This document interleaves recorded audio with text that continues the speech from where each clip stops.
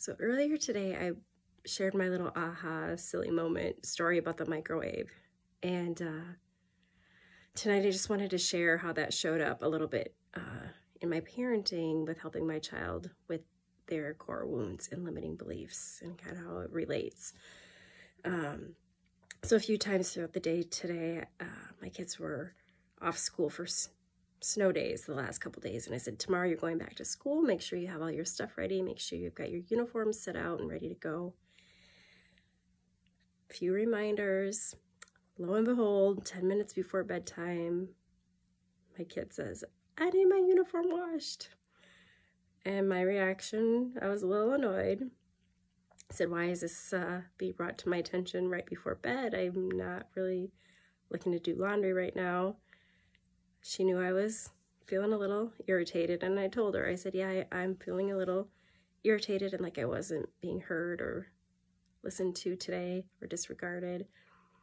And I heard her made a comment about herself, something about how she was just a bad kid, or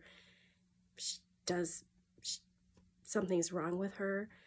So I could tell that was striking that kind of core wound of something's wrong with me. I'm bad inherently. And so as I was tucking her into bed, I told her the microwave story and how just because I was getting irritated or had those thoughts going in my head didn't mean there was anything wrong with the microwave. And explained to her how she's a young girl, she's learning, and maybe didn't get it quite right that day, and following directions or listening or meeting my expectation. That was an expectation I had. And just because I had feelings of being irritated or annoyed did not reflect on her that inherently anything is wrong with her or that she's bad. She's a good kid. She just needed her uniform washed. Did I wish I would have known a little earlier? Yeah.